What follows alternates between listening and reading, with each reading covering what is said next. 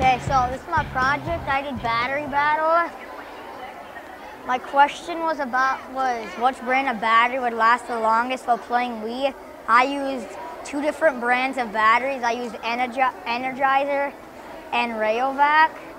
And my hypothesis was that I thought Energizer was going to last longer than Rayovac.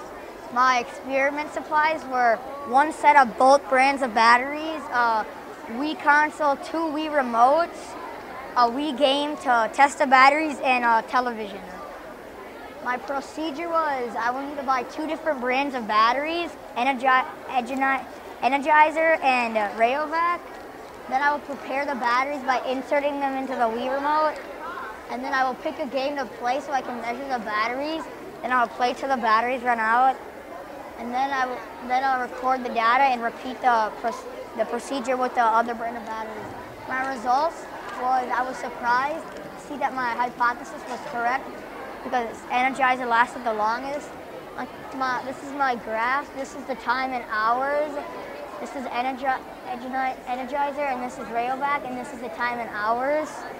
And my conclusion was Energizer lasted the longest. My application was that with my results, I know now to buy Energizer.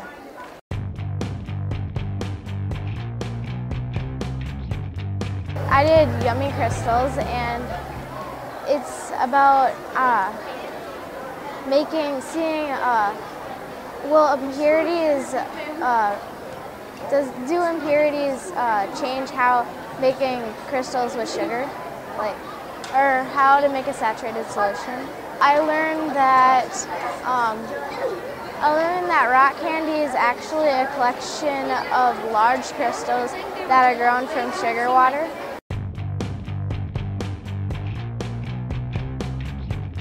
Hi, my name's Noah Sash. I am grade 4. For my science fair experiment, I did paper towel science.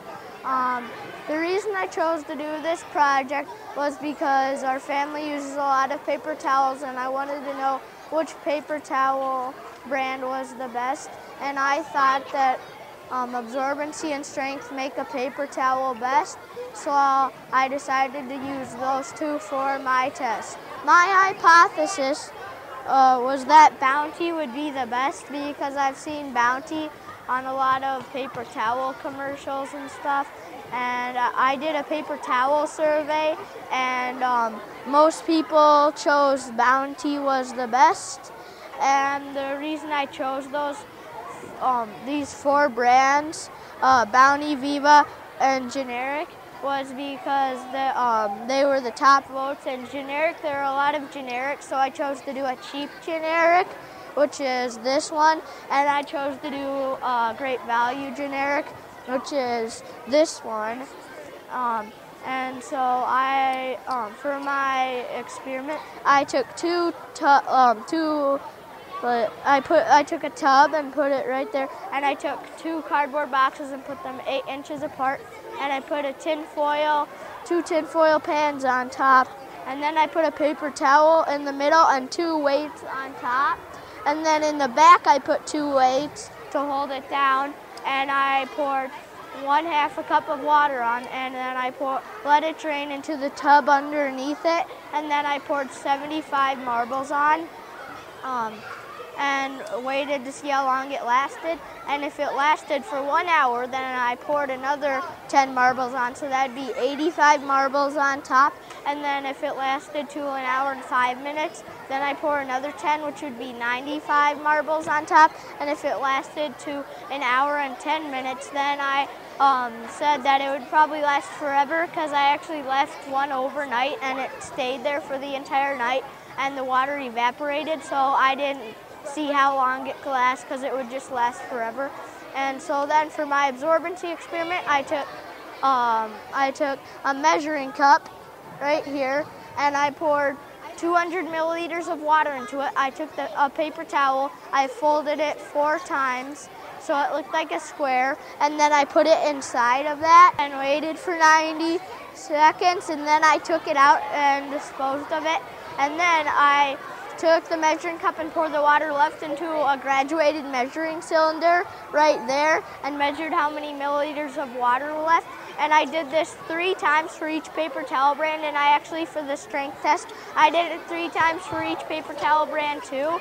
And for my strength test, the cheap paper towel generic broke right away, but all the other paper towel brands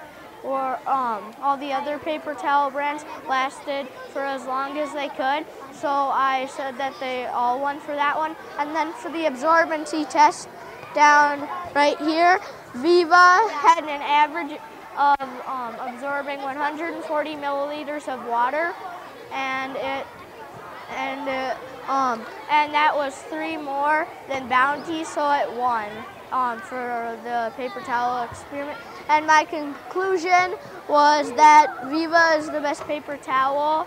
So I would suggest buying Viva paper towels. And my future directions to make this experiment better, and I would try using different paper towel brands, and I put the marbles in a cup so that they'd all stay in the same place when I poured them on top, instead of them going into different places when I poured them on top.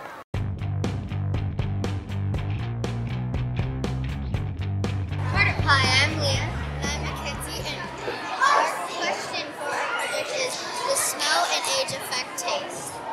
Our hypothesis was that when you are younger and have your nose unplugged, you will have better tasting. Your materials: you will need a spoon, a nose plug, blindfold, lemon juice, lime juice, pickle juice, and 9 test subjects.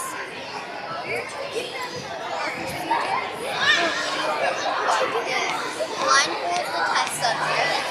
We're doing the test subject. Give a spoonful of flavor to the test subject, just enough so they can taste it, but not too much so it's overpowering. And have the test subject guess what the flavor is, and record the data, and then compare them. Blindfold the test subject, put a nose plug on the test subject, give them a spoonful of the flavor, have them guess the flavor, record the data, and compare them. Research is, when you are older, you want to change your taste. But earthy and salty taste buds are the first ones that you lose. The older you are, the fewer taste buds you have, but you can see it in your meals by trying new things. Our conclusion: people age 6 to 19 have 67% age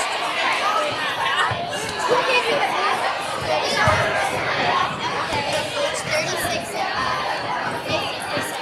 Our hypothesis was because we thought that the taste would get worse and worse as they got older, but it didn't. If I was to do this project again, I would try sweet, salty, and sour.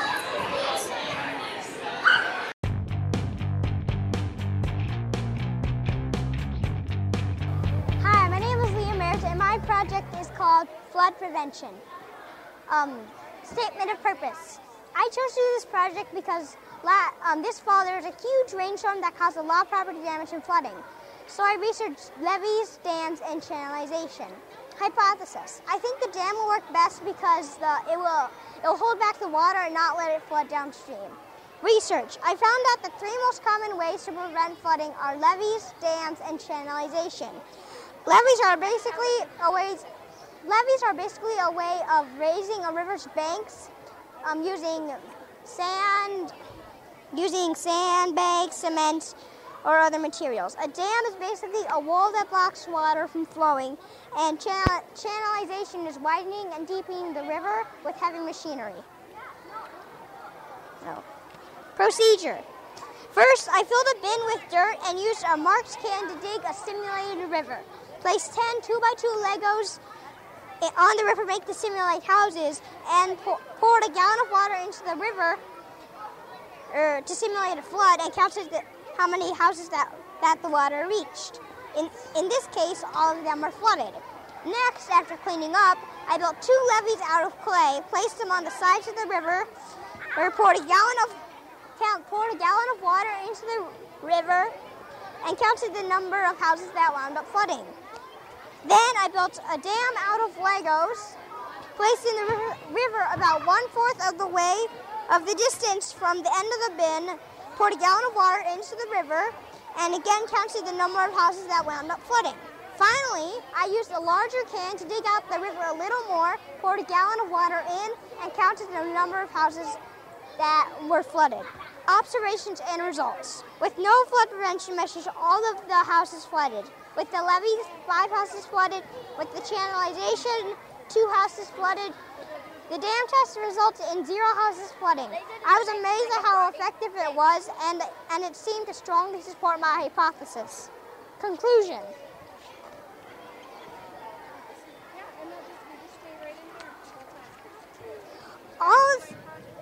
All 3 methods of prevention were at least somewhat effective. Since all 3 resulted in at least some of the houses not being flooded, the first method of prevention, levees, was the least effective, which surprised me. If I were to do this experiment again, I would try making both the levees taller and keeping them a consistent height.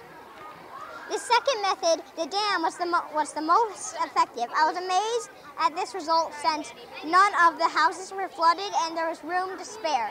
I could see how a dam could be dangerous if it were to fail. At the end of my test with the dam, I pulled it out to see what would happen to the houses downstream, and they not only flooded, but they floated away. Okay.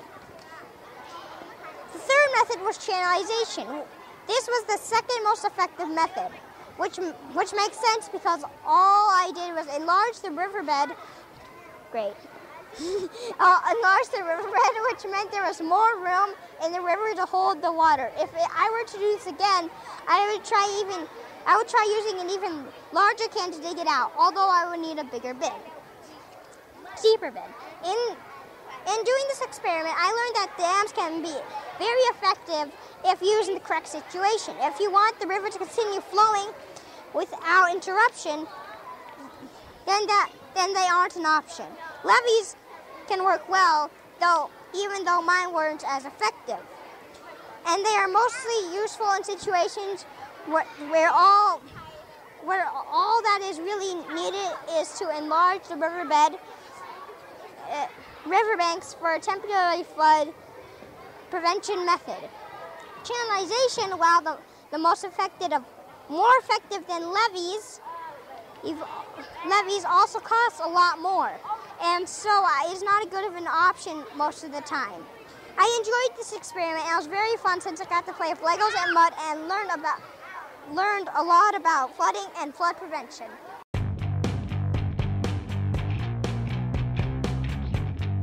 Today I'm doing the project Boom Boom Splash. The problem was how different sodas compare when you put Mentos in them. And questions. What type of sodas did we use? How many Mentos did we use? Hypothesis. I think root beer will be the highest because it feels bubbly in your mouth. Predator. Gather 2-liter bottles of soda, Diet Coke, A&W root beer, Sprite, 2. Quickly add 7 Mentos and watch how high it goes. Minerals, Diet Coke, Sprite, root beer, packs of Mentos, 2 packs of Mentos, a driveway, a tape measure, and that's all. My data. Diet Coke 24 inches went up. Coke went 22 inches. Sprite went 18 inches. Root beer went 13 inches. Diet Coke had the highest fountain, followed closely by the regular Coke. Sprite trailed behind 6 inches. Conclusions. My data did not support my hypothesis. 3 Mentos did not make it into the root beer. I wonder if colas are different for physic acids.